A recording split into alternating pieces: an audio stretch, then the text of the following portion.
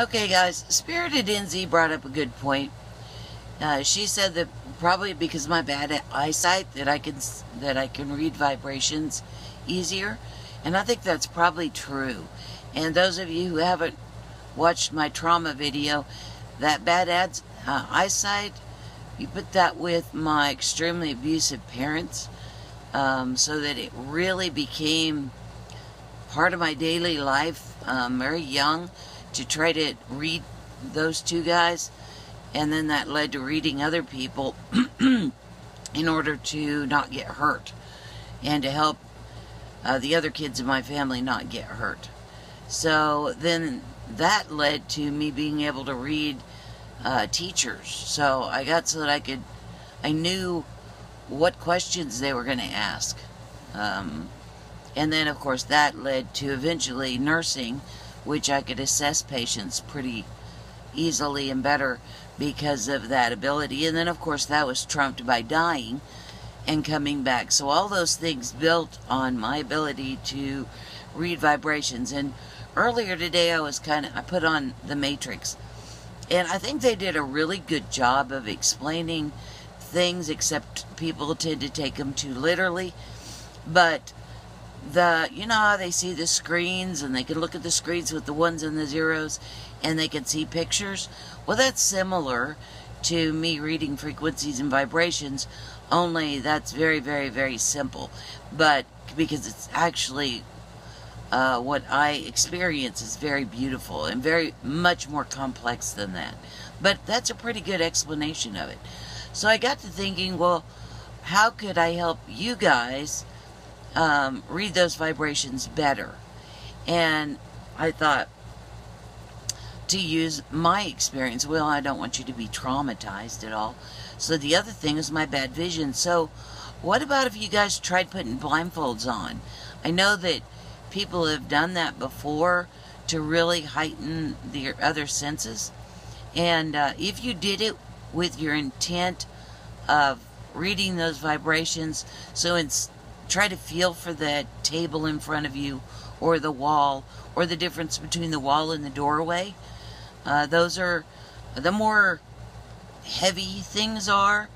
I think you could maybe feel the difference between an open space and a big piece of furniture or a wall. So you might give that a go. I think maybe Spirited NZ is right that you guys get sidetracked with your vision. That you see just what's on the surface and you stop there because you're busy looking at what's on the surface, so you don't see beyond or deeper than. And I've been compensating for bad vision for a long time with especially, I do it a lot with shadows, but I can definitely, when I move slow enough, that's how I end up breaking toes and stuff. It's because I get to move it too fast, because on the other side I'm much, much faster, so it's hard to slow down here. So when I'm moving slow enough, I can definitely feel where things are.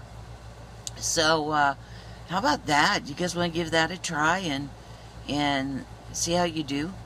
Not from the standpoint of the other senses like has been done, but maybe this other sense of reading vibrations, and see if you can pick out things differently.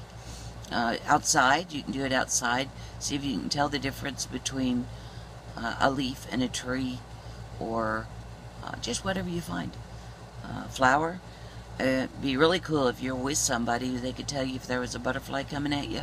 Butterflies are very unique vibrations that I think are easy, but then, you know, if I've been doing this, like she says, since I was, 2, I think I started wearing glasses, then I've probably been doing it for a very long time and just wasn't aware of it. Well, I just looked back at my life, and yes, I was. I ask these questions and then I immediately get the answers. So, yeah. So isn't that cool? So ultimately, the bad vision has helped me get to where I am now, which I love where I am now. And even the trauma in my childhood helped me get where I am now. So that's what I mean about good, bad things. You know, those were bad things by themselves, but if you add it to the whole, it ended up being a good thing. And that's how things work out here, is that you think it's a bad thing, but it's not. And it goes beyond here. So you think that death is a bad thing, but if you looked at the Creator God's whole creation and what they were aiming for, it ends up being a good thing. So that's what I want y'all to look at, is try to understand that even where you've created things that were tough on you, it all ends up being, no matter what you do, it ends out working out for the good in the long run, no matter what you do. Good, bad, according to human belief systems, it still will work out to be beautifully good. You just got to look at it from the right perspective. It's all about perspective. Alright guys, that's it. Big hugs. Love you guys bunches, and I'll talk to you again later. Bye.